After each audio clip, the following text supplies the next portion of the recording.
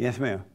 I have a question. So when you wake up, do you, and you stick with praying and, you know, you catch yourself when you overreact or whatever, and you endure, do you think most people eventually, like, I guess, become a son or daughter of God? Like, if you continue that path? I'm sorry, repeat that a little louder for me. So, okay, so when you wake up, right, you... Meaning when you overcome the fallen state.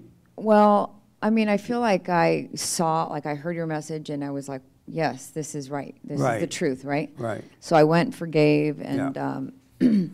But I still catch myself, I still get like annoyed, and I know that's still not, I might not overreact how I typically would, but I still feel like I get a little irritated, and I typically like don't go into arguments or anything. Right. I just kind of stay quiet. Yeah. But so I feel like, am I eventually going to get rid of that? So if I stick with the prayer and I, you know, and I endure, right, instead of lashing out or whatever. Absolutely. Because that's the stuff he's cleaning up. He would clean up all the unrighteousness. And so you're blessed in that now you can see it. Right. You see yourself being annoyed. You're not overreacting anymore. You're not cursing out your husband or your child, right? The fact that you can see it and you're being still, you're overcoming it. As long as you don't overreact, okay, amazing is coming. Really, just don't overreact. And Satan trying to tell you, oh, you're not saved. Look, you still have anger. It's just the unrighteousness stuff that's being cleared up. Because if you didn't see it, if you didn't know God, you wouldn't be able to see it. He's allowing you to see it, so he's taking care of it. So if it does come, just relax, let it pass, and you're fine. Okay. And so when I say I kind of like, because my daughter now, she's always like, oh, you're mad, Mom, you know. She said you react? Well, like when I'm like telling her, you know, I have to like speak up for her to do something, right? So she'll be like, oh, you're mad. Now you're mad, right? Yeah.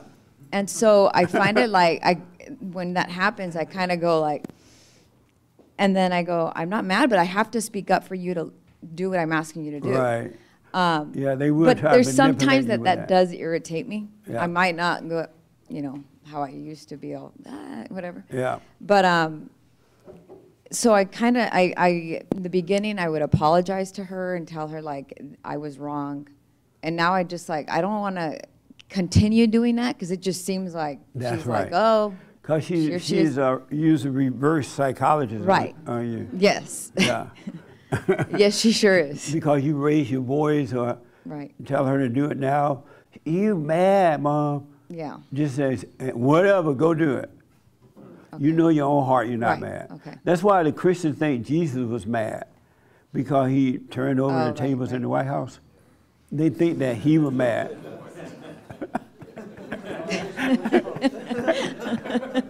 Obama left his junk in the White House.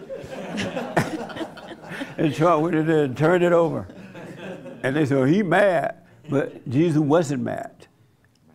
But if you take strong action, the blind going to think that you are mad because that's all they know. They only know they don't know you have real power when you wake up. And so they are thinking that you're being mad. So when your daughter try that, just say whatever, you still got to clean up and let it pass. Otherwise, she will manipulate you. Yeah, no, and I tell her, I just need you, because when I talk to her and, you know, yeah, normal, don't keep apologizing either. Yeah, I stopped doing that because I realized that at some point she's going to say, well, you're kind of... She'll get sick of the apologies. Yeah, okay. Yeah. Okay, thank you. Yeah, no. Good question. Yes, sir. Oh, Lord. I ain't no telling what we're about to hear now. No, this is it's a really good question. I've been thinking about this for like maybe 4 weeks now. And so Jesus was the guy with, you know, all faith, right? Like the main guy during those times. When everyone was facing, you know, in the eyes of danger, he just told, you know, calm stuff, told them to calm down, relax, have faith in God. So why, whenever he was facing death, he said, God, like, why have thou forsaken me? It kind of makes me think like it showed maybe a little bit of lack of faith. Because he had to go through that alone so that he can take on all of our sins, right? Because you know how we're in that fallen state, God is not with us. He's with us, but not in the way he could be. And so Jesus was able to feel the pain of fear and doubt and worry, insecurity, everything that we feel in that fallen state. He had to go through that. He knew that God was not with him because of that, right? It's just like when you wake up, once you wake up, you know God is with you.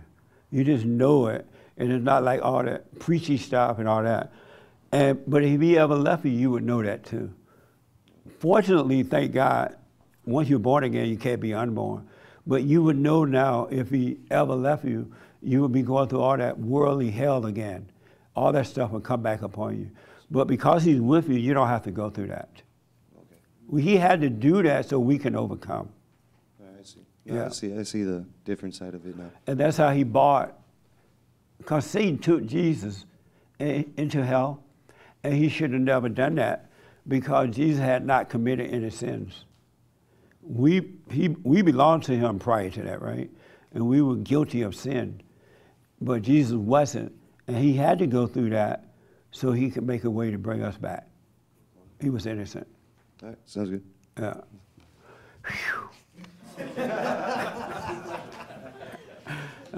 Yes. So when Jesus flipped the tables at the White House, he wasn't angry. It's just something that he had to do. Yeah. Because they were not supposed to be selling church and selling stuff in the church like that. Right. And so he did it to prove a point that they were wrong. Like he wasn't But he cussing, was not none of angry that. at all. It's just that human nature is of Satan. Right. And they think that that's how everything is. They don't know this other way because they have forgotten about it due to the trauma. But he was not angry. And you're going to see once you overcome that fallen state, there are times where you're going to have to raise your voice. You're going to have to take strong action. And if the blind think that you're angry, that's on them. You still have to do what you got to do. Wow. Yeah, because they keep breaking into our trailers and taking equipment and machinery, and thousands of dollars are missing. And you're like, in Arizona, right? Yeah, yeah. And I was like, dude, if I catch this fool, I'm going to cut a 3-foot piece of hose and I'm going to whip him. Yeah. And I'm not going to call the cops. I'm just going to whip him, and I'm going to give him the beating that his absent father never gave him. That's right. And I'm going to tell him, dude, this is what your absent father should have gave you. That's right. And teach him, but not, and then, sometimes she's like, dude, like, you can't do that. And I'm like, I'm not angry. I just want to help him. I feel that, I honestly feel that something like that would help him. That's right.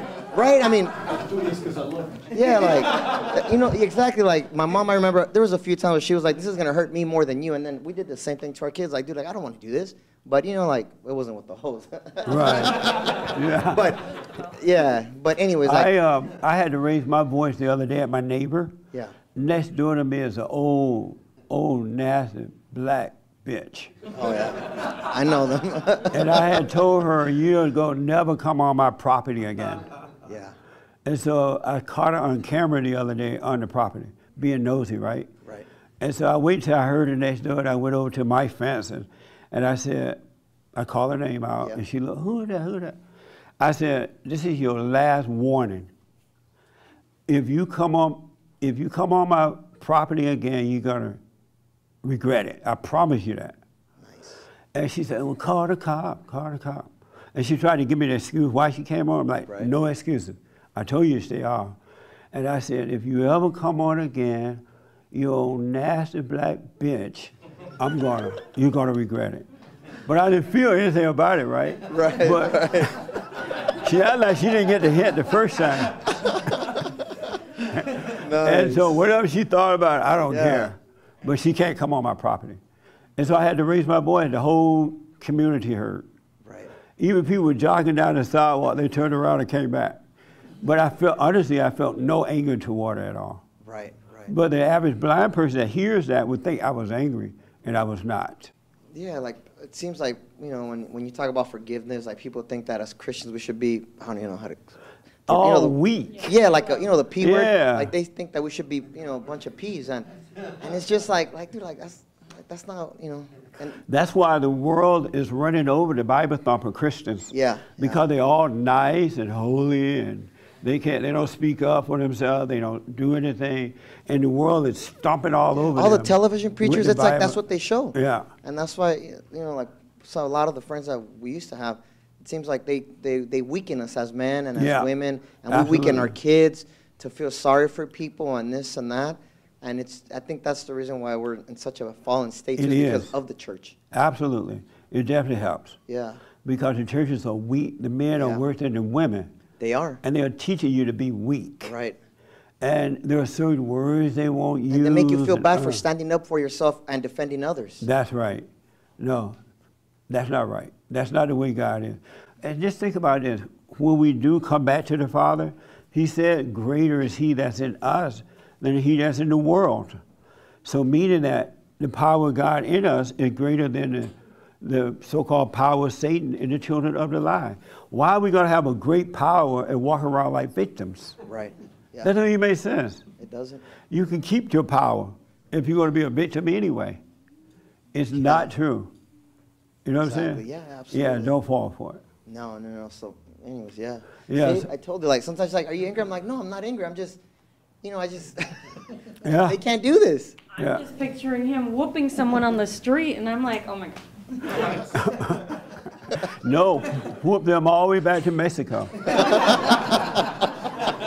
Back across the border. Exactly. That's Absolutely. right. You have to have that power because you need to protect your family too. Yeah. Not just your land, your property, but you got to protect your family. And if they see you a weak father, a weak husband, they'll be back with droves. Exactly. But if they know that you're not going to put up with that, they won't come back. Right. Right. Absolutely. Yeah. That makes sense, everybody? Yeah. Anybody disagree with that? Okay.